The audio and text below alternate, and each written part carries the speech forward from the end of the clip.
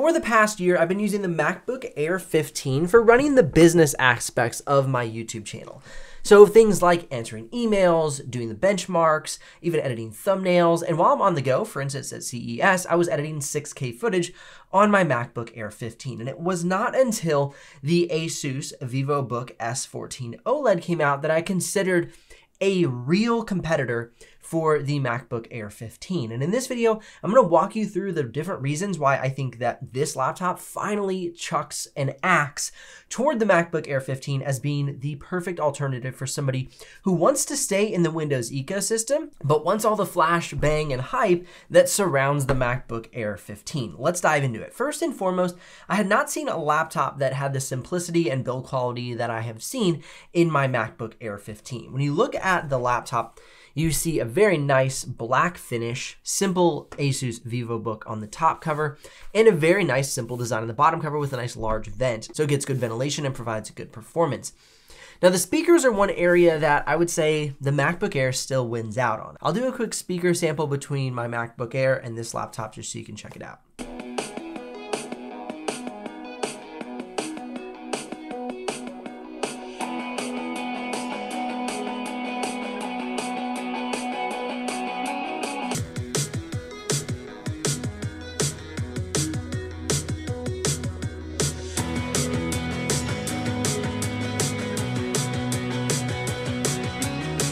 Now, one area that absolutely dominates the MacBook Air would be the port selection. You have a micro SD card reader, so you can easily expand your storage, 2 USB Type-Cs, HDMI, headphone jack, as well as 2 USB Type-A's. So what this provides us is far better connectivity. If you want to hook up external monitors, you have 2 USB Type-C's and an HDMI to hook up 3 external monitors rather than the 1 to 2 external monitors that you can hook up on the MacBook Air. So it's really cool to see expanded abilities to have more of a workstation with using this device. Now, similar to the MacBook Air, you're unable to upgrade the RAM on the device. So keep in mind, whatever the device comes with, in this case, 16 gigs of RAM, that will not be upgradable. However, the 16 gigs of RAM that it comes with is higher than the traditional baseline MacBook Air at 8 gigs of RAM. It also comes with a 1 terabyte SSD, where the MacBook Air comes with a 256 at the base level, 512, and then 1 terabyte. So right off the bat, you're already saving over $700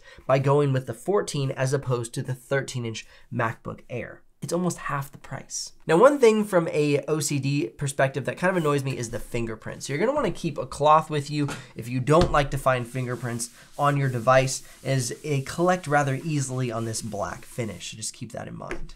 Now, going ahead and opening and closing the lid with one hand is really easy. It's a nice light top cover. And then checking out the screen flex, it's a nice rigid screen, not too much flex. And then checking out the screen bounce, it does have a bit of bounce. So if you're somebody who's using this laptop as you're commuting a lot, perhaps you're always flying around on an airplane, you're riding on a train, you're in the back of an Uber. So the screen does have a little bounce, but it steadies out rather quickly. Now, you do have a manual cutoff switch for the webcam, which I really like the manual cutoff switch because I can see for sure that it is off. The MacBook Air 13 and 15 do not have that. This is the webcam on the ASUS VivoBook S14 and a little sample of the audio for you as well. This is the webcam on the Apple MacBook Air 15 and a little sample of the audio for you as well. Now, looking at the keyboard, we do have a nice large trackpad. This is a manual click trackpad. The haptic trackpads are good, but for somebody like my wife, she absolutely cannot stand it. She can't get the click right. It just really frustrates her. So if you're in her boat, the regular standard manual click trackpad is here on this laptop and makes for a very nice experience. It's quiet and really nails each click just right. Now, looking at the keyboard, we have a medium key travel. This is not an ultrabook keyboard. You know, something like the MacBook Air, we're gonna have that very thin keyboard and it can create a less than desirable type of experience for somebody who's used to a longer key travel. So nice medium key travel, you have full-size shift keys, your arrow keys, and you have your Microsoft Copilot button right on the keyboard so you can tap into your AI assistant. This is super awesome for consolidating meeting notes. So let's say you had a really long 2-hour meeting, heaven forbid, but let's say you did and you have to report to your manager or to somebody else on your team what happened in that meeting. You can have your Copilot automatically categorize all those notes and really simplify it even for yourself, it's awesome. I love that tool. I am developing something with Lori from Tech Notice, and being able to have our entire conversation boil down into some simple notes is fantastic. So I love having Microsoft Copilot super accessible to me. And of course, here's a sample of the trackpad and the keyboard in use, so you can hear what that sounds like, so you can hear the noise differences.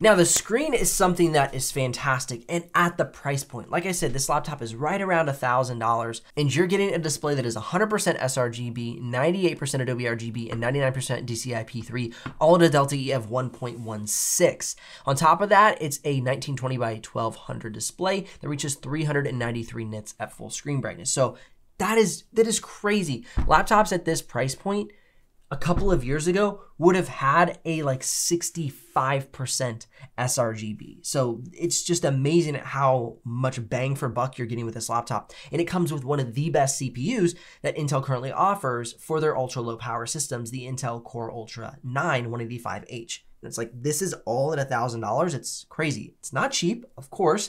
There are cheap laptops that will not get you the performance this one will get. Talk about that in just a minute. But all this packaged up into $1,000 is incredible. Like again, it's $700 less than the equally spec'd MacBook Air 13. So there's 3 listings currently available for the VivoBook S14. You can see we have the Intel Core Ultra 9 185H, 16 gigs of RAM, 1 terabyte SSD, $899 for this product. It's a great price point for this laptop, even better than advertised in my thumbnail and in my video that I've been talking about. Now you go to Walmart and you're gonna have that same price that I've been talking about, that around $1,000 price point. And then you go to Newegg and same thing, it's gonna be around that $1,000 price point. But according to when I'm watching this video, when I'm recording it, $899 for the ASUS VivoBook. Absolutely amazing. You can see all of them are 16 gigs of RAM, so the RAM isn't the change. It's simply Amazon having the best price at this moment. Check the links in the description for the live pricing. Maybe different from when I recorded this video. And if you do make a purchase, I'll get a small commission, but at no extra cost to you. Now, like I mentioned earlier, the laptop is so thin and light. It weighs in at just under 3 pounds, 1.31 kilograms, and it is just over a ½ inch thick. It's crazy. Now, by far, what makes this laptop really stand out to me is the battery life. For streaming video playback, we can get 13 hours of battery life. For productivity, that's maybe answering emails, doing research, creating benchmark charts is one thing I do a lot on my laptop. You're gonna get about 11 hours of battery life. So easily a full day's work out of this laptop. Now, if I'm gonna go ahead and jump into some thumbnail editing inside of Photoshop, I can get around 7 hours of battery life, which is amazing. And then if I'm doing some video editing, around 5 hours of battery life. So that this laptop can take me on the go, editing my footage where I need, creating thumbnails, doing the business side of my work, and keep me on the road all day. It's fantastic. Now let's go ahead and check out the performance of this laptop. As a recap, again, we have a terabyte of storage, 16 gigs of RAM, and the Intel Core Ultra 9 185H. You can see that in the simulated benchmarks, my 15-inch MacBook Air shows itself to be more powerful from a single core standpoint in Geekbench. However, in multi-core, you can see that the VivoBook takes a step up with the Intel Core Ultra 9 and really tops out at 2,000 points more than my MacBook Air. So multi-core performance is much higher.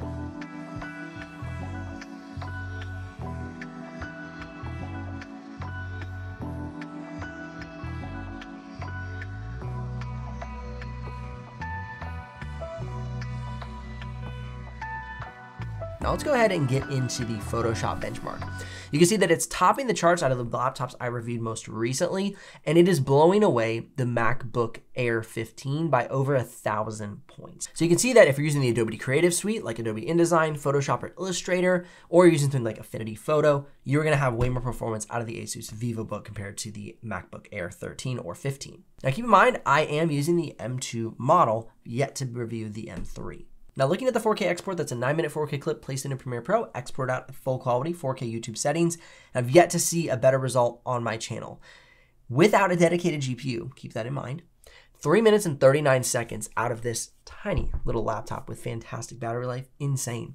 Now, if I go ahead and look at drop frames in Premiere Pro, you can see that we have 0 drop frames in 1080p, 0 at 4K half quality, and only 31 at 4K full quality. So that's when you're playing back in the timeline and editing your footage. Now, looking at the various export times, you can see that even on battery power, you still only have 3 minutes and 46 seconds on the export time. A lot of times in the past Windows laptops, when you're plugged into power, you get excellent results, really fast export times. And then you unplug, and the laptop's ability to access the full performance of the CPU in the device plummets dramatically. So you would have maybe a 3 minute and 39 second export time plugged into power, then you unplug and it's all of a sudden becomes 10 minutes. That's not the case with the latest VivoBook and the Intel Core Ultra 9 185H. We're seeing nearly the same performance with plugged into charger and on battery power. Over the past year, I've been looking for a laptop that was on-the-go friendly, had incredible battery life, great performance, and didn't cost over $2,000. Because let's say, for instance, the Samsung Galaxy Book 4 Pro 360, it's a great laptop, but it ends up being over $2,000 at the point of purchase. And so for this laptop, we're at $1,000 and it gives you incredible performance. It's the perfect touch for on-the-go creators. Links in the description if you're ready to make a purchase, or click or tap the screen here for more videos to help you with your buying decision. I'll see you in the next one.